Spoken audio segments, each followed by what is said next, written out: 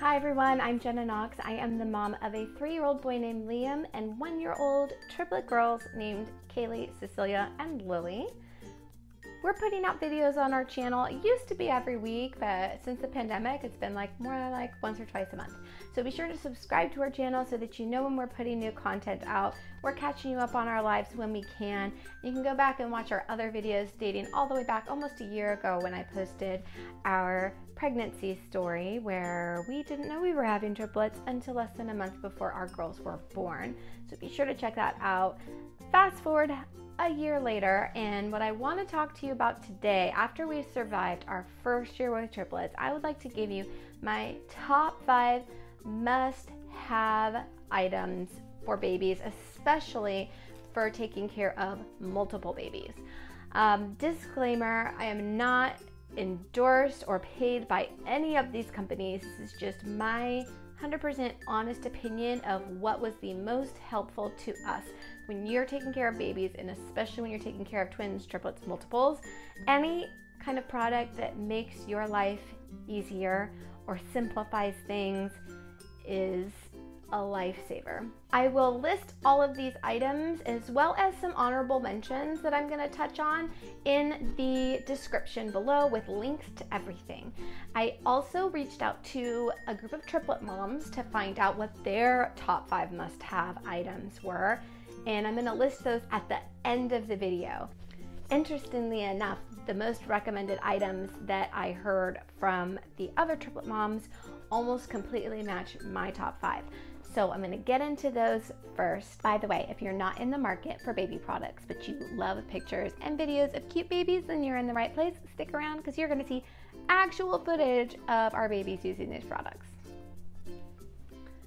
So my first item coming in at number 5 is the Dock-A-Tot. If you've watched some of our earlier videos from when the babies were newborns, you may have seen them sleeping in the Dock-A-Tots, and that's where they spent so much of their time when we first brought them home from the hospital. I've gotten a couple comments and questions in the past asking me, is it worth it for the Dock-A-Tot? Because they are pretty pricey, and we were really lucky that we got gifted all 3 of our Dock-A-Tots before the babies were born. And when they came home from the hospital, we really kind of just set up camp in our living room, and we had the Dock-A-Tots laid out, and the girls napped most of the day in those Dock-A-Tots. We were also incredibly fortunate that we had some night nanny service to help us with the girls at night. So the girls even slept in those Dock-A-Tots when the night nannies were there. We did not have approval from our pediatrician for them to sleep in those unattended, but luckily we had our night nannies there who could watch over the girls while they were sleeping. And for the first few months, like I said, they slept in those Dock-A-Tots. Once we made the jump to move them into cribs in their nursery, we really weren't using the Dock-A-Tots as much anymore. But I do know a lot of parents that have used the Dock-A-Tots for many months. It's not recommended to use it as a sleeper or a co-sleeper, but I know a lot of parents do use it that way. So it's up to you to read the information, talk to your pediatrician, and find out what's safe. I've talked to other moms who've used the Dock-A-Tots for travel and even on an airplane and having the baby sleep in the Dock-A-Tot across their laps. What was really nice for us too, having 3 babies at once, when we weren't using the Dock-A-Tots, we could just stack them up and push them away in a corner when we weren't using them. So it's coming at number 5 for me because we didn't have a lot of longevity with our use of the Dock-A-Tots, but in the beginning, it really was helpful to have those, and our babies loved sleeping in them. Honorable mention here goes to the Halo Sleep Sack, which you can see Cecilia is wearing one on the right side of this picture, and the girls started wearing the Halo Sleep Sacks when they were even in the NICU, and they make them in preemie sizes, starting with the Sleep Sack Swaddles, which has the Velcro that wraps around them for their arms to be swaddled in. And once they get to the point where they are starting to roll and you don't want them swaddled, you can just use the Halo sleep sacks without the Velcro swaddles. So our girls take every nap in their Halo sleep sacks, and they wear them at night as a wearable blanket. And we've used these honestly for years. When Liam was a baby, our pediatrician recommended the Halo sleep sack, and Liam wore the Halo sleep sack until he was probably like 2.5, and we made his toddler bed where he could actually use blankets. So there's so many sleep sacks and swaddles out there. We've tried multiple ones, but the ones that we've used the most are the Halo sleep sacks. Our number 4 must-have item is the Boppy Lounger. Pretty much every mama triplets I know uses the Boppy Loungers, and an honorable mention here goes to the Leachco Podster. And we used both of those. In terms of the actual product, I prefer the Leachco Podster, just how cushiony it is and the way it really hugs the baby. All of my babies have loved lounging in that Leachco Podster. But the Boppy Loungers we were able to use for longer. I feel like they outgrew the Leachco Podsters earlier. The Boppy Loungers I was still using for feeding until they were over a year old. It's the other reason the Boppy Loungers are so high on the list is for feeding. When you are trying to bottle feed 3 babies at once, once they get old enough to where you can prop them up with a bottle, it's huge to be able to put all 3 babies on the Boppy Loungers, prop them up with their bottles. We used the Willow Pillow, which is what you see in the videos of them feeding, to prop up their bottles, and you could feed all 3 at once in the Boppy Loungers, and they were doing that, like I said, until we transitioned them off of the bottle. And number 3 must-have item is the Baby Care Playmat, which also comes with a gate playpen that you can set up around the perimeter of the playmat, and which is fairly easy to assemble and put away when you don't need it. We use the Baby Care Playmat as our living room rug, if you will. It's nice and soft for them to play on and have tummy time on and humble around and fall down on. It's one solid piece as opposed to the tile playmats you see that you can put together and then stack up and put away. But that Baby Care Playmat is in our living room all the time. I love the pattern, and it just functions as our living room rug. I also loved it so much that I purchased one for the girls' nursery as well.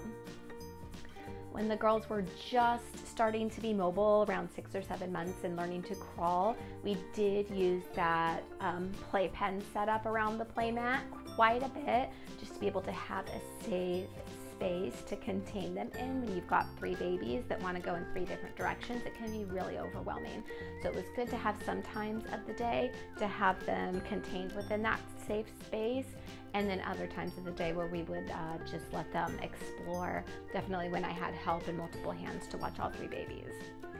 Now that they're bigger and walking around, they have really outgrown the playpen. We don't use it anymore. We just have the playmat for them to play on. I've done yoga on the playmat. It works great for that.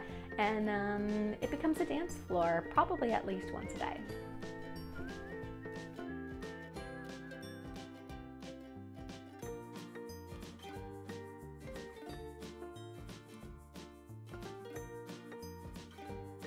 Couple of honorable mentions, and some of the footage you've seen the girls sitting in the Baby Bjorn bouncers. I love these as a bouncy seat for the babies. They also stack up kind of nice when you're not using them, which is good for having multiple babies. We used those from when the girls were newborn until they were probably almost a year old. They are pretty pricey, but they hold up and last so long, so you can probably find a used one in pretty good condition to save some money. Another honorable mention, speaking of playpens, is the Regalo Play Yard, which we use as a portable playpen when we're on the go, going to the park, going to the beach. Again, our girls at this age just really want to run free and roam around, but it's so important for us to have a safe space to be able to put them in. If if I need a break from chasing them around, or if it's time for a snack or something like that. It's so easy to use, and we love that too. Number 2 item is a huge lifesaver. It is the baby Brezza Formula Pro. One of the most common questions I see pop up on Triplet forums is the baby Brezza Formula Pro worth it? And the answer is always a resounding 100% yes.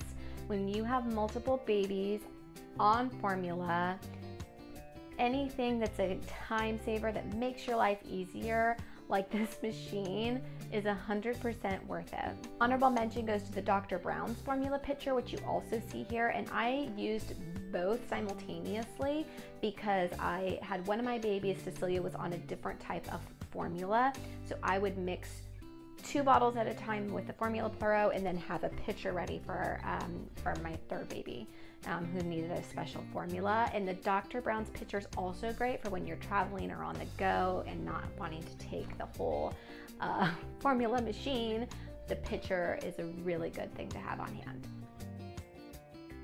For my number 1 item, we're gonna get into strollers, and I wanna start with my honorable mentions and kind of take you chronologically how we ended up with our number 1 choice. We started with our first honorable mention, the Triplet stroller, which is made by Pig Perrigo. We were so lucky we were gifted a Pig Perrigo stroller by another Triplet family who had outgrown it. We took that stroller everywhere in the beginning because you could snap the car seats into it. And when they were so little and they needed to be into those infant car seats, we took the stroller to the doctor's office, on walks around the neighborhood, outings. We used that a lot in the beginning. We were so glad we had that stroller. Once the girls got a little bit bigger and they didn't need to be in the infant car seats, we got the Zoe Stroller, which is our second honorable mention. We were gifted that from Kyle's aunt, and it was fun to be able to walk around the neighborhood with the Zoe Stroller and not have to have the girls be in the car seats. So that worked for us for a while as a triple stroller. We still have that, but my number 1 pick for strollers and my number 1 pick overall for having triplets is the Wonderfold Wagon. Some of the things that I love about it is that I could put all 4 kids in it. Liam can ride in the wagon too, which is a nice option to have. Most of the time he likes to run around himself, but it's good to have that option, and he does like to ride in there with his sister sometimes. The way the girls can sit up facing each other and interact with each other and be able to look all around makes it really nice.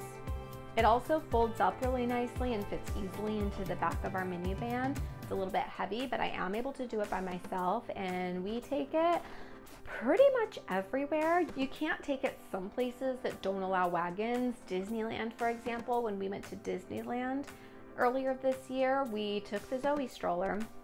But other places like the zoo, we take the wagon, and we love it.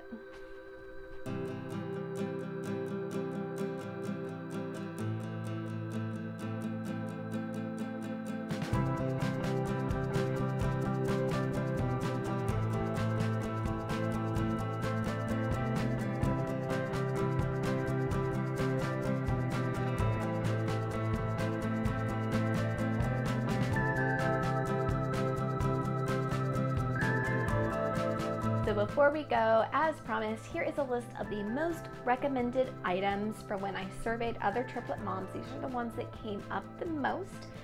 As I said before, a lot of them match my recommendations and some of them don't, and there's a lot of products out there that I don't have experience with.